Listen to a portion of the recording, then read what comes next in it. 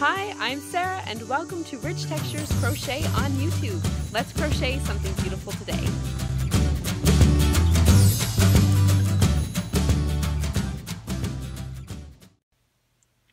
Hello everyone and welcome to week 1 of the Great Canadian Landscapes Crochet Along. If you have been over to my blog, you will know that this week we are taking a walk through Newfoundland. Over the next 14 weeks or 13 weeks we are going to be traveling across Canada, and we will be traveling from east to west, and as we go we're going to crochet a beautiful textured blanket together. So this week, as I mentioned, we will be crocheting through Newfoundland, and to complete the panel for this blanket I have chosen a subtly textured square, but one that I felt sort of represented one of the neatest features for me of the landscape, which is its rocky shoreline. So this is the panel that we will be working with today. If you haven't already, go on over to my blog at richtexturescrochet.com, and there you will find all of the written information, introduction, and materials for this pattern. As well, check out my Facebook page. There's a community group you can join there, and as you're working on your blanket, feel free to post photos of your progress and ask questions. Also, while you're here, please don't forget to subscribe to my YouTube channel, as I will update it weekly with the patterns for each of the panels as we go along with other crochet patterns and stitch tutorials. So once again, thank you so much for joining me, and without further ado, let's get started on our panel for Newfoundland. So this blanket is being worked in a worsted weight yarn, and for each square each panel I will be using a 5.5 millimeter crochet hook. The full written instructions and some great photos can be found at the corresponding link on my blog, which is linked in the notes of this video. Now the blanket in total will fit a twin size bed, but if you would like to change the size of your square panels, make them larger or smaller, the multiple of the chain that you're going to need is a 5 chains plus 2 at the end for your starting chain. Today I'm going to be working a swatch of the pattern so that you get an idea of how the stitch works up, and when you head over to the pattern to work it, you will use the stitch counts if you're following along that I've indicated there. Today I'm just going to be working a smaller swatch just to give you a feel for the stitch that is used in the blanket. So today for my tutorial I will be crocheting a total of 22 chains. If you are working the blanket as I have done it, you will chain a total of 167 chains. Each panel measures about 43 inches by 9 inches. So today I'm just going to chain 22.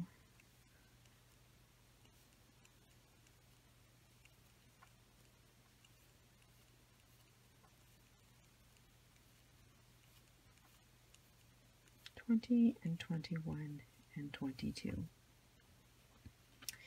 Once you have completed your chain of 167 chains for the blanket, you are going to begin by single crocheting in the second chain from your hook. So this is your first chain, and then your second chain. You will simply work one single crochet in that beginning chain. Next, you will chain 3, and you will work a cluster stitch over the next 4 stitches. To work the cluster stitch, you are going to yarn over, insert your hook in the next stitch, yarn over, and pull up a loop. Yarn over and pull through the two of the loops on your hook, and you're going to repeat that for the next chain, for the next stitch. So yarn over, insert your hook in the next chain, yarn over and pull up a loop, yarn over and pull through 2 loops. So that's the second leg of your cluster. The third one, yarn over, insert your hook in the next chain, yarn over and pull up a loop, yarn over and pull through 2 loops, and then one more to make it the fourth, over the 4th stitch, yarn over, insert your hook in the next stitch, yarn over, pull through, and yarn over and pull through 2 loops. So you will now have 5 loops on your hook. You're going to yarn over and pull through all 5 loops on your hook. So that is your first cluster stitch right there that is made. You will then chain 1, single crochet in the next chain, and then repeat from that chain 3.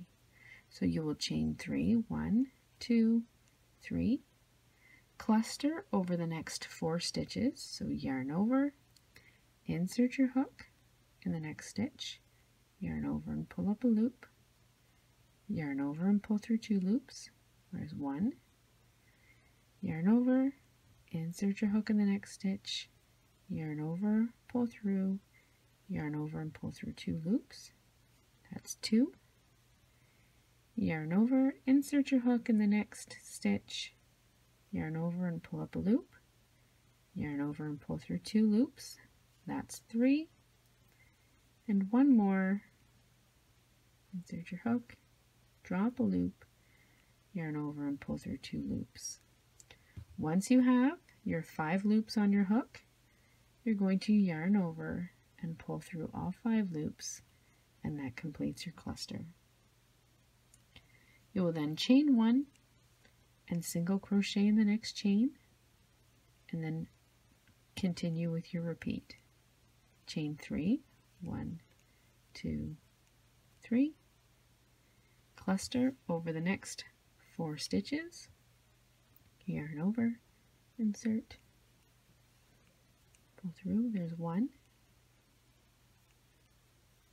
there's 2, 3, and 4, pull through all the loops on your hook, chain 1, and single crochet in the next stitch. So you're going to continue that pattern, continue that repeat all the way across to the end of your chain. Chain 3 and cluster over the next 4 stitches. 1, 2, 3, and 4. 5 loops on your hook, yarn over and pull through all 5, chain 1, and then when you come to the end of your chain, you will single crochet in that final stitch. And that will be the end of your row 1. If you pull back your work, you will see that you have these nice little clusters here worked along your chain. The next thing you're going to do is you're going to chain 5, which will become your turning chain. 5, and you're going to turn your work. Once you have turned your work, you're going to single crochet in the top of your cluster stitch. This is the top of my cluster. I'm going to place 1 single crochet in the top of your cluster stitch. You will then chain 3,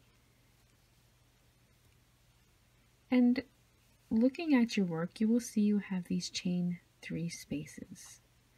The chain 3 spaces is where you're going to work your next cluster stitch.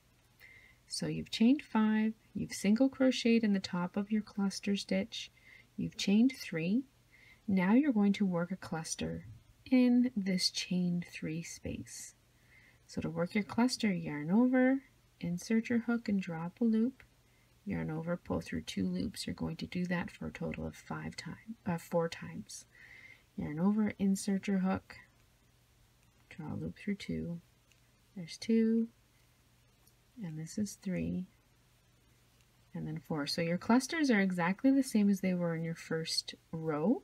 It's just that you're not working into individual chains. You're just working your 4 posts into the 1 chain 3 space. Once you have your 5 loops on your hook, yarn over and pull through. You will then chain 1, and then you're going to single crochet in the top of your next cluster. And you're going to continue that, repeating that all the way across once again to the end of your row. So chain 3, cluster in the next chain 3 space, 1, 2, 3, and 4 for my cluster. Yarn over, pull through all loops on your hook, chain 1, single crochet in the top of your next cluster, and then repeat. Chain 3, cluster in the next chain 3 space,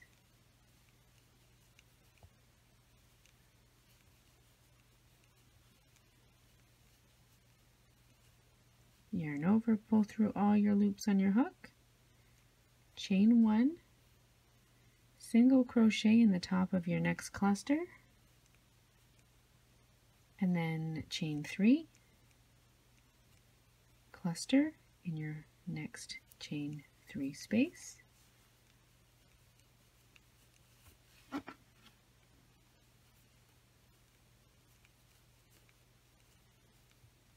and 4, yarn over, pull through all the loops on your hook, and then you're going to chain 1.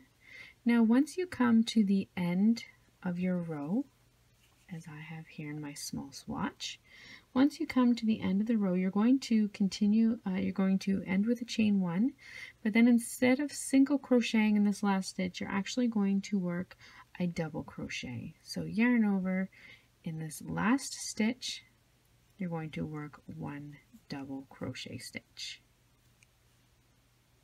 Just like that. And then you're going to chain 1 and turn and get ready to work back across. For row 3, you are going to single crochet in the top of the first cluster, find the top of your cluster, single crochet in the top, chain 3, and then you may have guessed it by now, you're going to cluster in the top or in that next chain 3 loop. So 1, 2, 3, and 4. Pull through all your loops on your hook, chain 1, single crochet in the top of your next cluster, chain 3, and cluster in the next chain 3 space. So now once again you are just repeating that all the way across to the end of your row.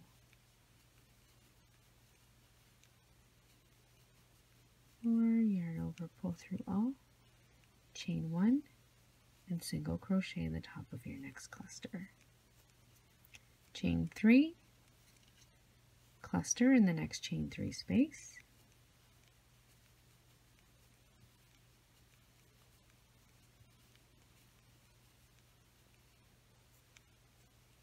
chain 1, single crochet in the top of your next cluster, chain 3,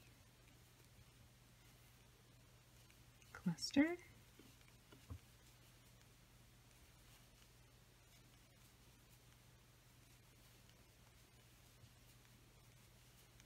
pull through, chain 1, and then when you come to the end, you are going to end with a single crochet in just the top of that chain 5 that you had there at the beginning. That is where you'll work your final single crochet. And there you have it. So then for the rest of the pattern, until your work measures a total of 9 inches, you are going to simply repeat rows 2 and 3. So repeat rows 2 and 3 all the way until your work reaches a total of 9 inches. And then you'll see on my pattern there, I finish off each block with a single round of single crochet stitches all the way around each panel. And further instructions for those single crochet round can be found on my blog at richtexturescrochet.com. So thank you very much for joining me for this stitch tutorial on week 1 of the Great Canadian Landscapes Cow. I look forward to seeing you again next week. Happy crocheting!